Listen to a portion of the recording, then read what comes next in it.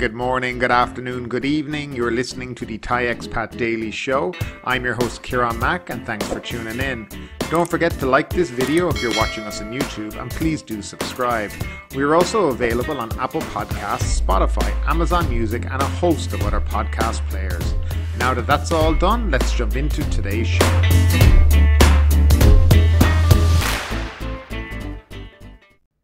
And we'll start off with the first story of the day, which is in relation to the Omicron virus. Department warns Omicron could surge after New Year's. Weary of a potential surge in Omicron COVID-19 cases after the Christmas and New Year celebrations, the Department of Medical Services, DMS, is urging people to strictly comply with preventative measures to keep a lid on the pandemic. I must admit the Omicron variant appears to be spreading faster than Delta, DMS Director General Somsak Akisip said on Tuesday. If infected people showed mild symptoms, they can be treated in isolation at home, Dr. Somsak said. A recent virology report indicated the new variant could cause breakthrough infections. Despite this, vaccinations can help reduce the severity of the infection and anti-COVID pills are still considered effective. However, the best form of protection is complying with COVID-19 prevention measures, Dr. Somsak said. He said the severity of the new variant will depend on the number of infections, adding that no patients who have contracted it so far have needed to spend time in ICU rooms. There has only been one fatality linked to Omicron to date, and that was in the United Kingdom, he said. Vasun Chantrita, head of the Centre for Medical Genomics at Ramatitbadi Hospital, cited data from the GSED Global Data Science Initiative on Monday, saying Omicron is the only variant that can pull genomic parts from other COVID variants to combine with its own genomic sequence to produce 3 amino acids. GSED is a global science initiative established in 2008 that provides open access to genomic data of influenza viruses and the coronavirus responsible for COVID-19. Omicron can be spread faster than other variants, but it seems to trigger less severe symptoms, including fever. That being said, no one knows what will happen if it successfully combines with genomic sequences from the Delta, Alpha or Beta variants, officials said. Thailand has now confirmed 11 Omicron cases, all imported. Despite the decreasing number of Delta infections, the Department of Disease Control may use RT-PCR tests to confirm whether infected people have Delta or Omicron, Mr. Vasun said.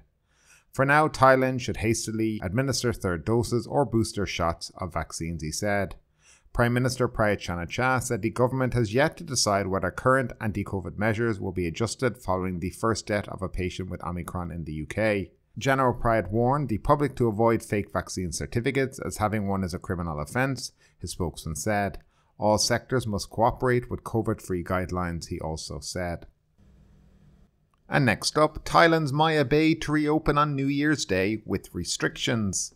Picturesque Maya Bay in Thailand's southern province of Krabi will reopen to visitors on New Year's Day 2022, but with strict conditions attached, including no swimming in the bay, and the number of visitors at one time will be limited to no more than 375. Assistant Professor Dr. Tan, a well-known marine scientist, said in his Facebook post yesterday that the National Parks Committee, chaired by the Director General of the Department of National Parks, Wildlife and Plant Conservation, approved the reopening of the bay, which has been closed for 3.5 years after coral reefs and environment in the area sustained heavy damage from excessive tourism activities. The National Park Committee agreed that restriction must be imposed to protect the bay and its marine resources if the bay is to reopen, said Dr. Tan. The restrictions are as follows.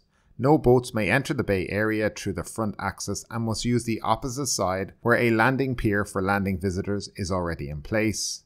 The number of visitors at any one time will be limited to no more than 375. The number of rounds of visits each day and the duration of each day are yet to be decided by Chief of the National Park and Tourism Operators in Krabi Province. No swimming is allowed in the bay area because there are many black-tipped reef sharks in the water which may pose a danger to swimmers. Swimming may also disrupt the sharks and coral reef in the area. Maya Bay was the prime location for the Hollywood film The Beach in 2002, starring Leonardo DiCaprio. And moving along, Thailand needs high-earning, high-quality tourists, value over volume to get 80% back by 2023, according to the TAT. The chief of Thailand's tourism authority, Yuttasak Supasorn of the TAT, spoke to a seminar on the economic recovery after the reopening of the nation. He stressed that Thailand needs high-quality tourists who are high earners and big spenders. Whether this means the focus has shifted from Chinese group tours, Bangkok Business News didn't speculate. They quoted Yuttasak as saying that the government's aim was to get 50% of tourists back next year and 80% by 2023. This means the target is 20 million for next year and 32 million for 2023. He told a seminar that Thailand attracted 40 million tourists in 2019, but 2020 was a washout due to the pandemic. Noteworthy is the Phuket Sandbox revival this year was the fact that each tourist spent 70,000 baht, he said. He said that from now on, Thailand must stress value over volume, noting that the country is wonderful for culture and health tourism in particular. Now, I always find it interesting that this particular tourism authority governor seems to spout absolute nonsense each and every week. I mean, I wish he'd really sit back and think about what he's saying and stop trying to alienate tourists from coming to this country. His words have meaning and they have volume.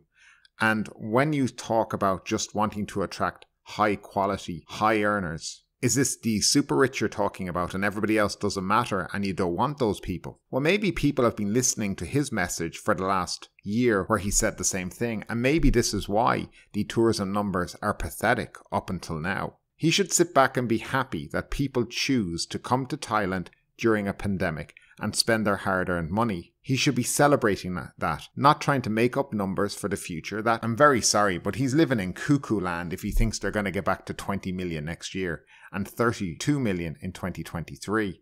He's really living in an alternative universe with these numbers. The reason the Phuket Sandbox had a higher spend than normal was mainly due to the fact that people had to pay for PCR tests and had to pay for hotels in advance and could only stay in certain types of hotels. And this is the reason the net spend was higher.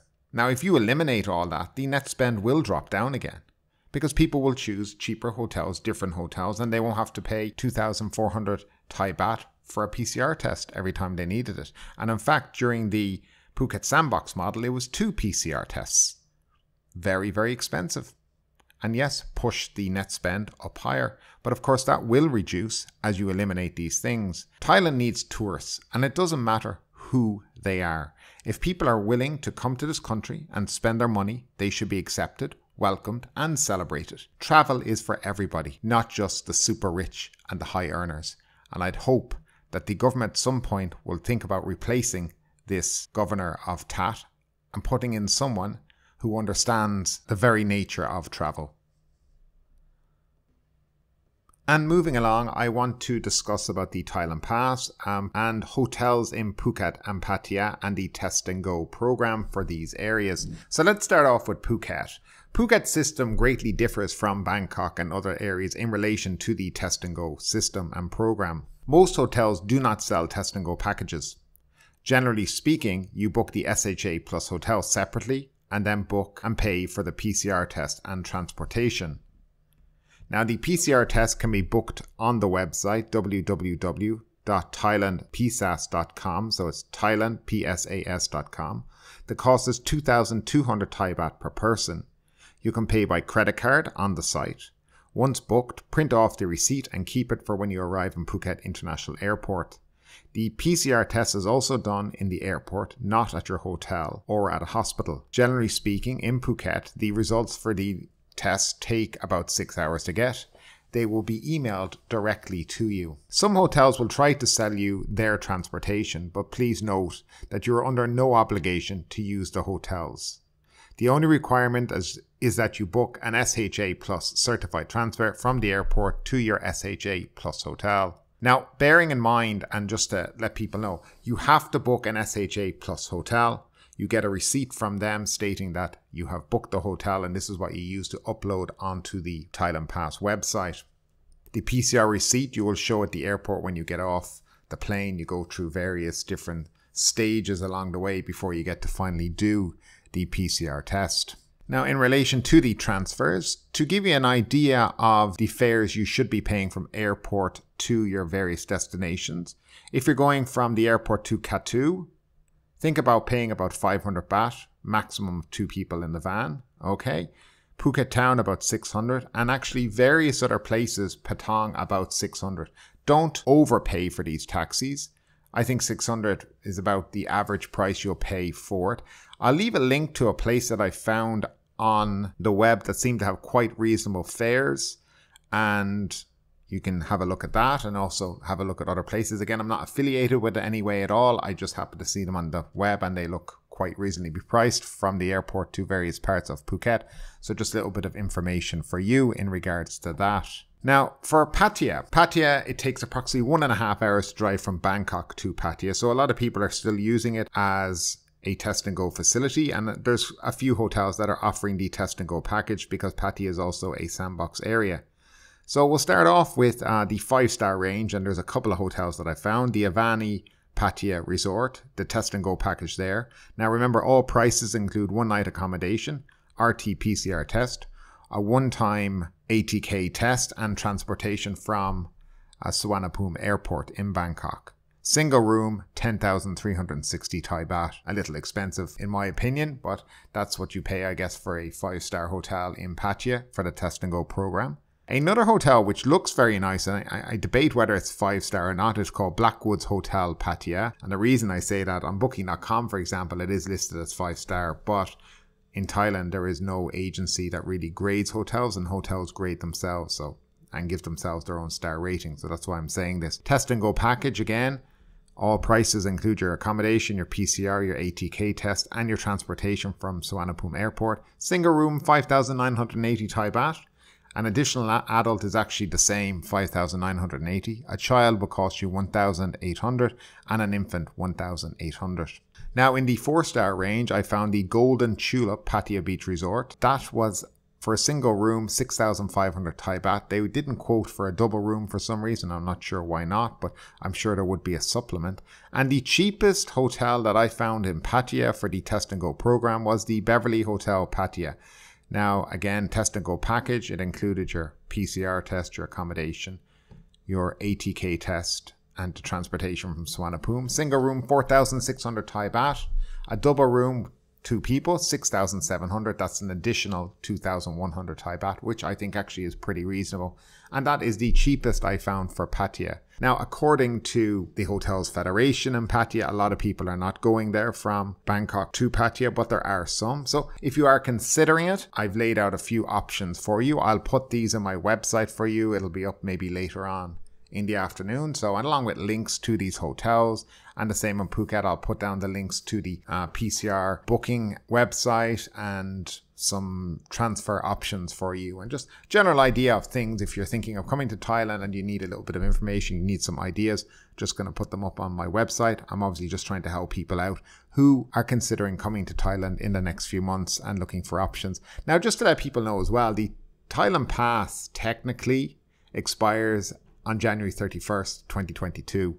So they reevaluate it then. So things could change in the future. There could be more restrictions. There could be less restrictions. We don't know. But just so you know that. Now, any hotel that starts quoting you in March for test and go, I would be very suspicious of them, because really you shouldn't be quoting when the program hasn't been renewed. So just a little bit of information for you out there as well. So as I said, hopefully this is useful to you, and we'll move on to the next story of the day. Singapore takes off on VTL lane to Bangkok. Singapore Airlines will operate 25 weekly flights from Bangkok to Singapore after introducing the first vaccinated travel lane flight on Tuesday.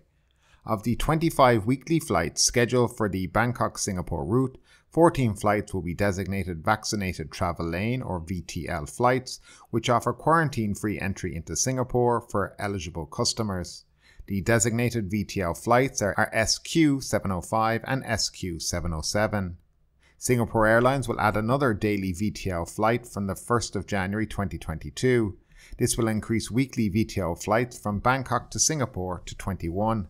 The weekly total VTL and non-VTL flights will reach 32. Under the vaccination travel lane, vaccinated travellers who meet all applicable eligible criteria can enjoy quarantine-free access to Singapore.